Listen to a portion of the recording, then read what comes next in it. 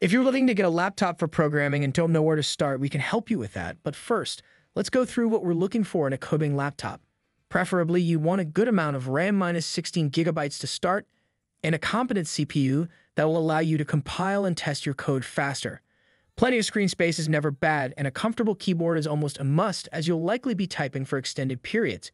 If you want to work on multiple displays, you'll want a good port selection, so you don't need to get a dongle or dock. For working on the go, build, portability, and battery life will also be major factors. This article has a few picks to get you started, and hopefully, you can narrow your search and get the best laptop for your needs. The list is a little short for now, but will grow as we review more models. We have listed the top 5 budget laptop for programming 2024, and their key features. You need to consider this to help you choose the best one for you.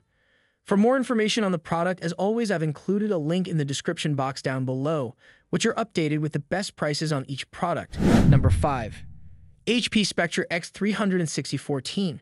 HP updates its Spectre X360 high-end convertible, now using a larger 14-inch OLED panel with 120 Hz in combination with a current Meteor Lake processor from Intel. In addition, the case was redesigned and Wi-Fi 7 is also available. For years, the Spectre X360 series from HP has been one of the best, but also most expensive consumer convertibles on the market. While HP has used a 13.5-inch display until now, a larger 14-inch model is used for the model year 2024, and the OLED display now runs at 120 Hz.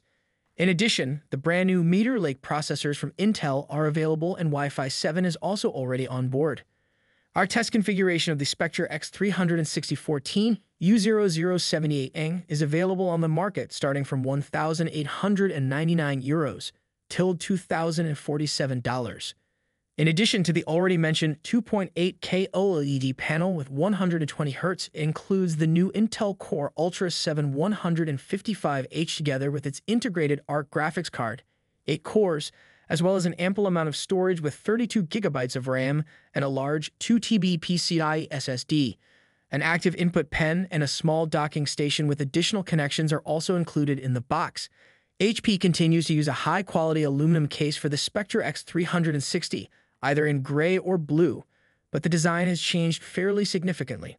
The whole convertible has become more angular. There are now less design elements than in the 2022 model, and it lacks the decorative strip around it, for example. The cut-off polished corners in the back are still there, but together with the HP logo, they are the only contrasted elements. This makes the new Spectre look less playful. The quality of the case is extremely high, giving the Spectre a very high-quality look. The cool metal surfaces, which are also fairly resistant to fingerprints, also contribute to this. Although you can still see some fingerprints after a while, the surfaces can be cleaned easily. The convertible is also very robust. It definitely helps here that HP didn't try to build the thinnest device on the market. Everything feels robust and sturdy. The hinges also give a good impression, only allowing some minimal wobbling after moving the device. However, this also means that it is very difficult to lift the display lid using a single hand. Both the base unit and display lid are very robust. The included stylus can be attached magnetically to the right side of the case. Number 4. Dell Inspiron 16 2-in-1. The Dell Inspiron 16 2-in-1 2024 is a Windows convertible laptop.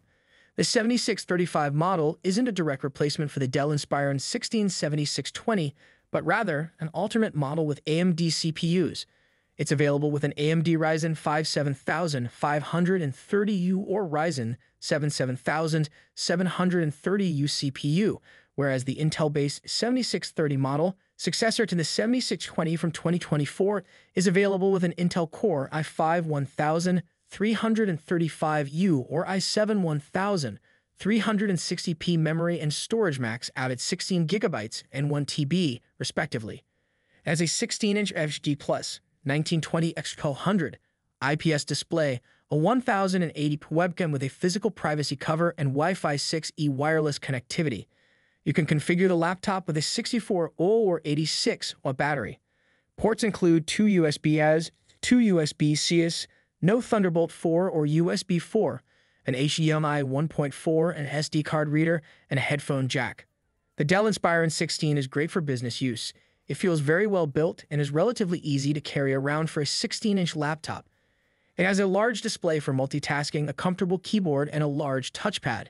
Its AMD Ryzen CPU can easily handle general productivity tasks like text processing, spreadsheets, presentations, and video playback. Plus, its battery lasts over 10 hours of light use. The webcam captures a detailed but underexposed image, and unfortunately, the USB-C ports don't support Thunderbolt 4 or USB 4. The Dell Inspiron 16 is good for media consumption. It's fairly easy to carry around, and its battery lasts over 10 hours of video playback. Its 16-inch screen looks sharp and colorful, and since it's a 2-in-1, you can set it up in tent mode when watching a video or use it as a tablet. The downside is that the display doesn't get very bright and struggles with direct reflections, so it isn't suited for sunny environments or outdoors in broad daylight. It also has a low contrast ratio, making blacks look gray in dim settings. As for the speakers, while they get very loud and fire upwards, they sound slightly unnatural, with very little bass. Number 3. ASUS VivoBook 16 M1605. The ASUS VivoBook 16 M1605 2024 is a budget Windows laptop. It's available with various AMD Ryzen 5000 and 7000U series CPUs and integrated graphics. RAM and storage max out at 16 GB and 1 TB, respectively. It has an FHD Plus 1920x1200 1610 IPS display, a full-size keyboard with a numpad, a 720p webcam, and Wi-Fi 6E wireless connectivity. Ports include 3 USB-As, 1 USB-C, an HDMI, and a headphone jack. The USB-C supports charging but no video output. See our unit specifications and the available configuration options in the differences between variants section below. The ASUS VivoBook 16 is mediocre for media consumption. It's easy to carry around, and its battery lasts over 6 hours of video playback, giving you plenty of time to get through a couple of full-length movies. Its 16-inch IPS display looks decently sharp. However, its low contrast makes blacks look gray in dim settings, and its narrow color gamut makes colors look a tad washed out. Unfortunately, although the speakers get very loud, they sound boxy and unnatural with no bass. We tested the ASUS VivoBook 16 M1605, model M1605 YAE52, with an AMD Ryzen 5 7530U CPU, 8 GB of memory, and 512 GB of storage. The CPU, memory, and storage are configurable. The available options are in the table below. Our review applies only to variants with a model number starting with M1605E. We tested the Microsoft Surface Pro 8 2024 in the Platinum color scheme with an Intel Core i7-1185 G7 CPU, integrated Intel Iris Xe graphics, 16 GB of RAM, and a 256 GB SSD. The CPU, memory, and storage are configurable. The available options are in the table below. Number 2. Apple MacBook Pro 14. Goodbye, 13-inch MacBook Pro. I will not miss your cramped screen and touch bar. Hello, 14-inch M3 MacBook Pro, the new entry-level Pro on the block. In many ways, this MacBook is my what could have been.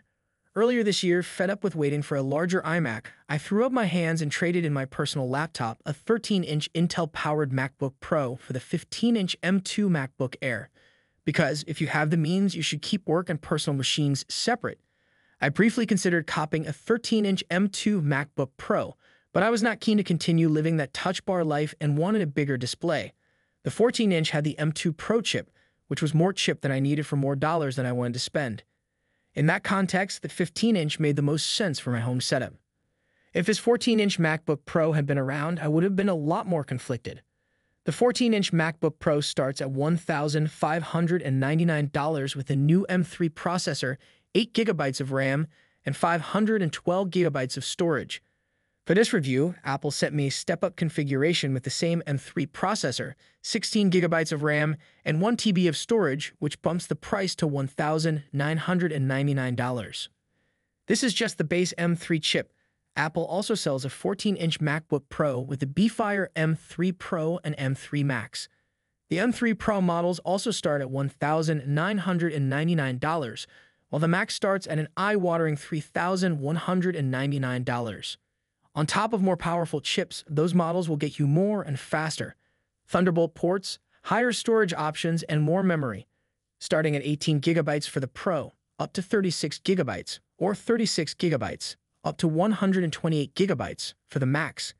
Configurations can be a headache to sift through, But any way you slice it, it's annoying that Apple's base M3 starts so underpowered with just 8 gigabytes of RAM. And yes, I will get into why 8 gigabytes of unified memory is not enough. Number 1. ASUS VivoBook 16M1605. Our best budget pick is the ASUS VivoBook 16M1605 2023. Like the Dell Inspiron 16 2-in-1 2023, above this is a 16-inch model, but it isn't a 2-in-1, so you lose the tablet functionality. You still get a nice keyboard, a large touchpad, and decent performance from its AMD Ryzen CPU. Its fingerprint sensor allows you to log in quickly, and its battery lasts around 8 hours of light use. Build quality is good, though not quite as sturdy as the Dell, as it's mostly plastic. Unfortunately, there are a couple of compromises. First, the display only gets to about 250 nits/2 at full brightness, which is fine for most indoor settings, but not for sunny environments or outdoors in broad daylight. Next, unlike the Dell, there's only one USB-C port, and it doesn't support video output, meaning you can only use the HDMI port to connect to an external monitor. Last, the webcam is noticeably worse as the image looks much softer and overexposed.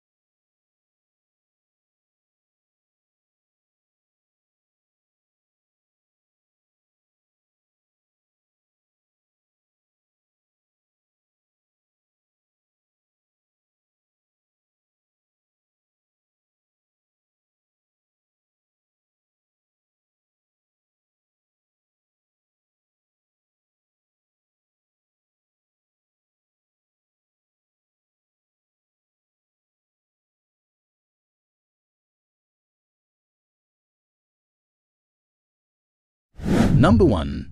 ASUS VivoBook 16M1605. Our best budget pick is the ASUS VivoBook 16M1605 2023. Like the Dell Inspiron 16 2-in-1 2023, above, this is a 16-inch model, but it isn't a 2-in-1, so you lose the tablet functionality. You still get a nice keyboard, a large touchpad, and decent performance from its AMD Ryzen CPU. Its fingerprint sensor allows you to log in quickly, and its battery lasts around 8 hours of light use. Build quality is good, though not quite as sturdy as the Dell, as it's mostly plastic. Unfortunately, there are a couple of compromises. First, the display only gets to about 250 nits/2 at full brightness, which is fine for most indoor settings, but not for sunny environments or outdoors in broad daylight. Next, unlike the Dell, there's only one USB-C port, and it doesn't support video output, meaning you can only use the HDMI port to connect to an external monitor. Last, the webcam is noticeably worse, as the image looks much softer and overexposed.